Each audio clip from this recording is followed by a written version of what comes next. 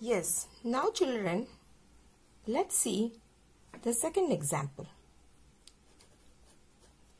I have written here a number 252 divided by 5. And I know there are a lot of confusion regarding this question. How to do? The first digit is less than 5. So we will be taking 2 digits at a time. 5 in 5 table where 25 is. 5 5s are 25. You all know this, isn't it? Now when you subtract this 25 from 25, you get 0. Now the next digit is 2, which comes down. Let me write it down too. Now many of the children, they do write 2 is the remainder. But this is completely wrong. This is the question you brought down.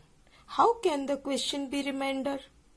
So, before declaring that this is the remainder, you have to multiply and see whether it can be divided or not.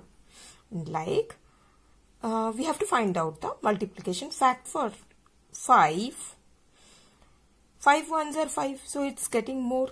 So go down. Always we know that we will be going for the smaller one. 5 ones are 5, so less than 1 is 0. 5 zeros are 0. Now you subtract 2 minus 0 is 2. This 2 now becomes the remainder. But this is the question. Do not write remainder at this place. Now you will ask, Miss, this is also 2, this is also 2. Why we won't write remainder here? Why we will write after subtracting 0? This is because if you write it here remainder, the quotient will be looking as 5. Whereas the quotient is 50. 5 50s are 250 and the remainder 2 you add. I'll show you by checking. You will be clear when we will go for checking. Now D into Q plus R. Let's do it.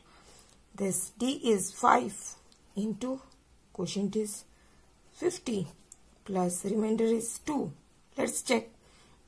5 zeros are 0, 5 fives are 25, 250, then plus remainder 2. So 250 plus 2 is 252. This I have done it without a rough work. You can go for a rough work. I will tell you later on how to do this in your copy. 50 into 5, 5 zeros are 0, 5 fives are 25.